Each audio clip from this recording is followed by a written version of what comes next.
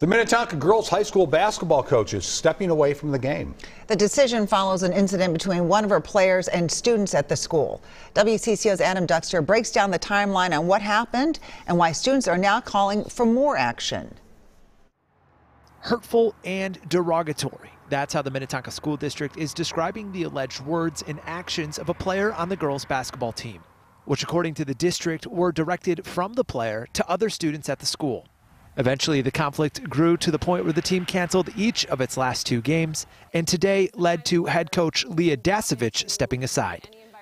In a statement, the coach says, quote, "Well, this situation and decision are devastating for me and my family.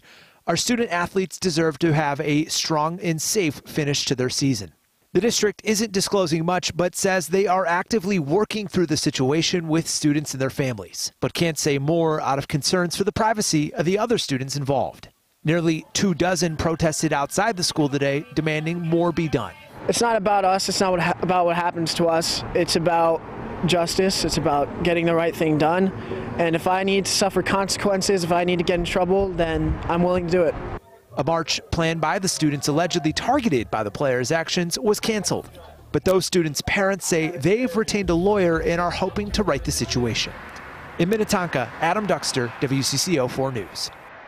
Leah Dasovich is also a teacher at Minnetonka, and she will stay on in that role.